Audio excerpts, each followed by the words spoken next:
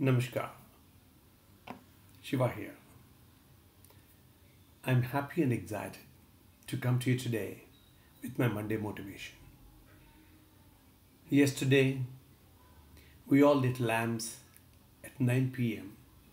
for 9 minutes and stood in our balconies with our prayers to God to bless us and to help us sail through this present crisis. Thank you. Thank you for your participation and for your contribution to this great effort. He will save us and we shall overcome. Let me ask you a question. Do you love? Yes. Do you love? Of course you do. After all, to love is human. It's quite natural for all of us to love. We show our love towards our parents, our children, our relatives, friends, teachers, and others. But the name of that love changes depending on the person we love. The love that we show towards our teachers, our gurus, is respectful love. Love with respect, Guru Prema. The one that we show towards our friends is called friendship, sneham. And the love expressed by the parents towards the children is called affection, vatsalyam. And that love shown towards God is called Bhakti. Look at a cow. It draws its calf closer and licks its body with all the affection of a mother towards her child. It does not mind the dirt that exists on the body of the calf. Its love for its child is such that the cow does not even notice the impurities on its calf. It is because of its vatsalyam towards its child.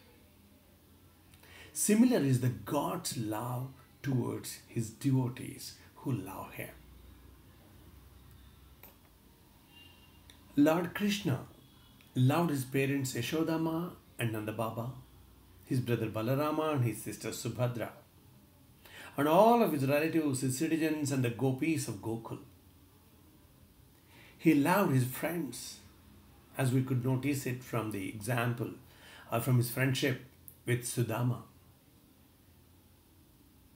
His love for his devotees is that of a parent towards a child, the Vatsalya Prema. Take the case of Bhakta Prahlada, who opposed his father and rejected his orders and had his bhakti in the Lord. And Krishna loved him and protected him. Take the case of Pandavas. Were they perfect? No, they weren't. Didn't they have any deficiencies? They had. Didn't they commit any errors that blotted their personalities? They did. But Krishna loved them and gave them a sense of security always. They helped them in the final battle of Kurukshetra to regain their kingdom. But why? It's just because of their love for him and their bhakti towards him. In the entire Mahabharata, we could notice that all those who had bhakti towards Krishna experienced his Vatsalya Prema, irrespective of their age. Whether it is Bhishma or Arjuna, or Kunti Devi or Draupadi, they all experienced his Vatsalya Prema. That's why he is called Bhakta Vatsalaha. He shows his Vatsalya Prema towards his devotees who have bhakti for him and who love him. It is essential for you, for me, and for everyone to have bhakti towards God. It is that bhakti, that respect, that consciousness, and that love for God which will stand in good stead at all times and help us overcome the obstacles in life. Praise the God. Life is busy. We were all busy till recently. We were in a rush. as if the earth would stop spinning if we did not do what we did. But what happened now? The earth is revolving on its own without ourselves being busy. Let us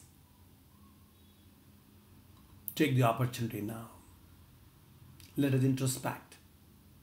Let us find time at least now to take the opportunity to remember Him, to sing His melodies, to dance in His tunes, and to feel the bliss of taking His name and saying it louder. Hare Krishna. Hare Krishna, Hare Krishna, Krishna Krishna, Hare Hare, Hare Rama, Hare Rama, Rama Rama, Hare Hare, Hare Krishna. Having bhakti towards God is loving God. That bhakti, that love for the God, will in turn earn the love of God, the Vatsalya Prema.